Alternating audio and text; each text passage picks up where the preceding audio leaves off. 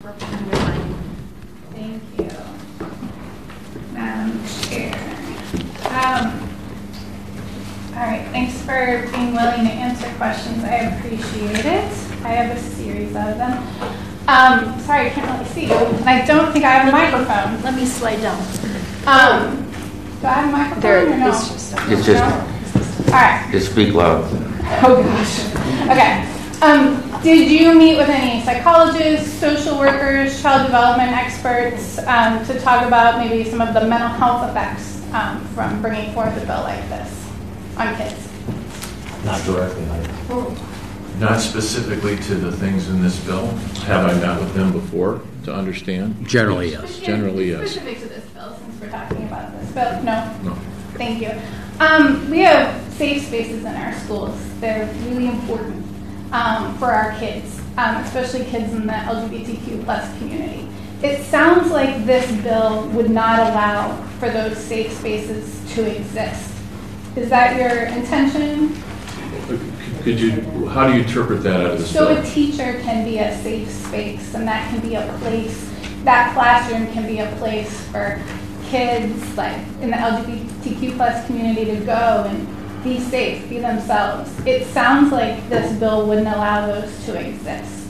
Is that your understanding? No, first I heard that. Yeah. Ledge Council, can you speak to that at all? No? Okay. All right, well, I'll follow up on that. Okay.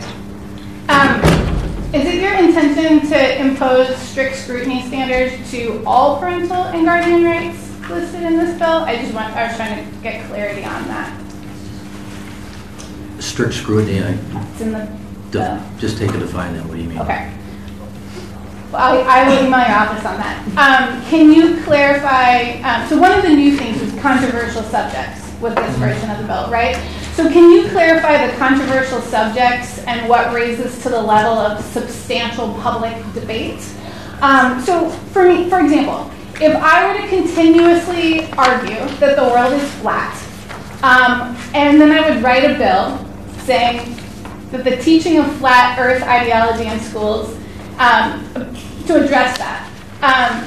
And the response from the majority of the general public disagreeing with me, is that enough to raise the issue that it's a controversial subject? How do we define that how does it rise to the level of a controversial subject? Well, first of all, it's got to be controversial. So you have to have, you got to have people on both sides, and it has to be something that is, I think, probably going to be a more than just a complaint that would be centered on one small geographical area. So to be something that rises to that level, I would think that critical race theory is probably one. That would be a controversial. There's been some people that say it is, some that say it, and that's been pretty hot button issue. You know, so it might raise to that level. What's being taught in class, pornographic things that are in some teaching materials that are in the classes, that might be another area.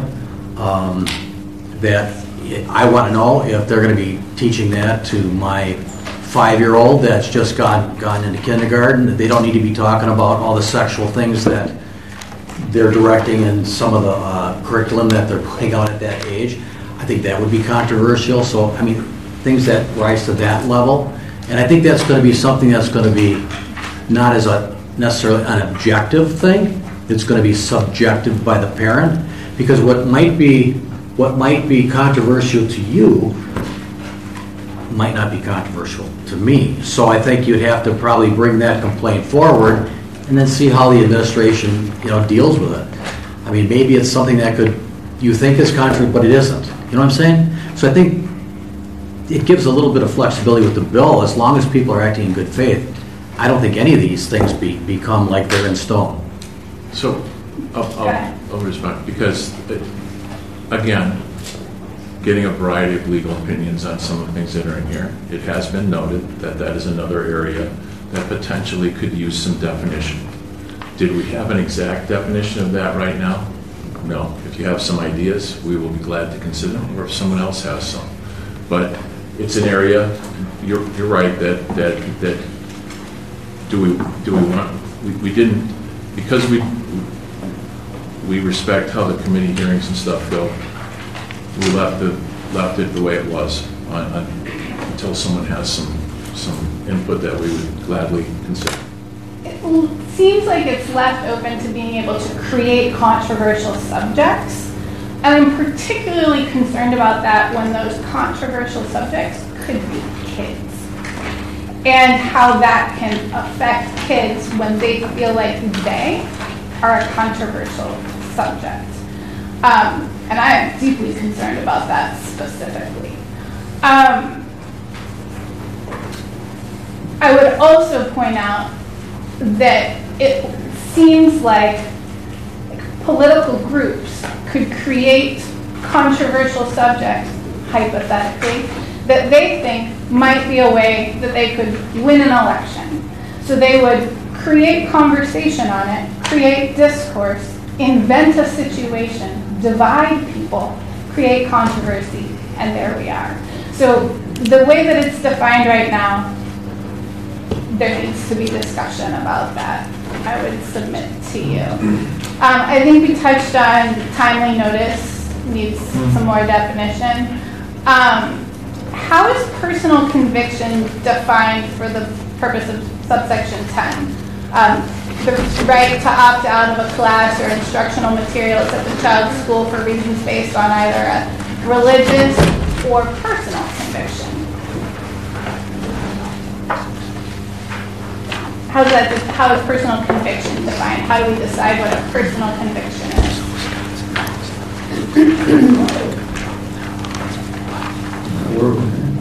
Subsection 10. There's personal conviction. And is there a process for opting out? I don't see one, so that's why I'm asking. No, there's not a process in there for opting out. Okay. Personal conviction would, as I would define it, as I would interpret it, personal conviction would be the values that I hold, how I operate as a person. If I have personal conviction that I don't want my child to be subject to a particular subject in school, I have the ability to work with my child and opt out. It looks like you don't necessarily have to opt out prior to being absent from the way that I see it written, and it raises concerns for me that a parent could find out their kid wasn't in school and say, oh, I opted them out on personal conviction. I'd see concerns about truancy, and then I'd also see concerns about, like, there's no real definition for personal conviction. We can just opt our kids out on personal conviction. So it's really broad, which I think is a conversation worth having.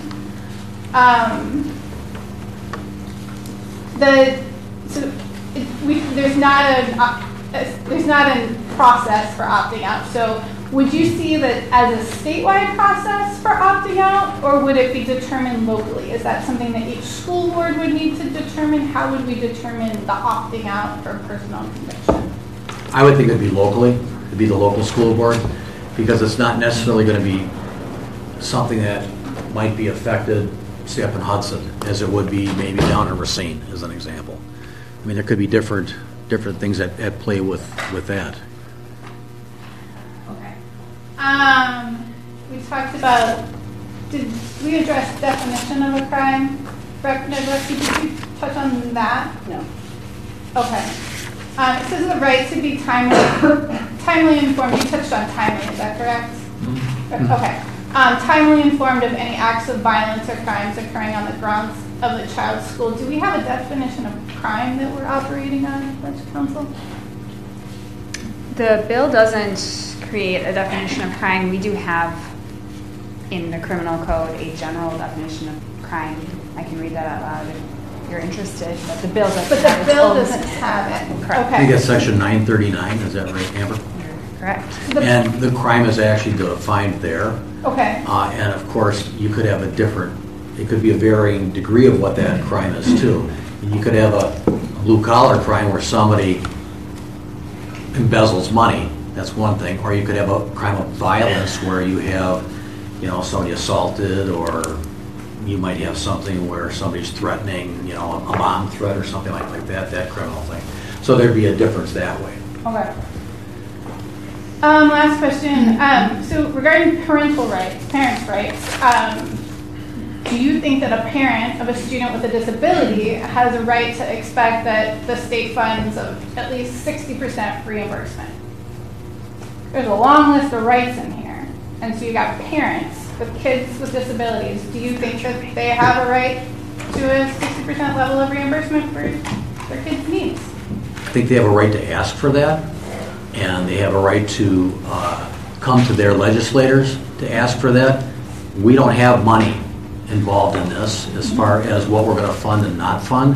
That's a discussion that's done through the legislature, and everybody has that opportunity to bring forward, you know, whatever those recommendations are. Pretty much it. Every child in the state has the constitutional right to an adequately funded education. So as we talk about rights and what parents can expect from our schools, I think it's fair to ask, where's the assurance that particularly parents with kids with disabilities have the reimbursement for the services that they need for their kids? Are they not getting funded now? I mean, I would think that there are some that are funded at higher levels. Some are covered at 100%. Some are covered at way less than 100%, depending on what school district you're in. So yeah, they definitely have a right to ask for that. They definitely have a right to ask for that. And, you know, they have a right to have that process that we go through with the budgeting process every year, or every 2 years. Absolutely. All right, thanks. That's mine. Thank you, Representative Vining. Representative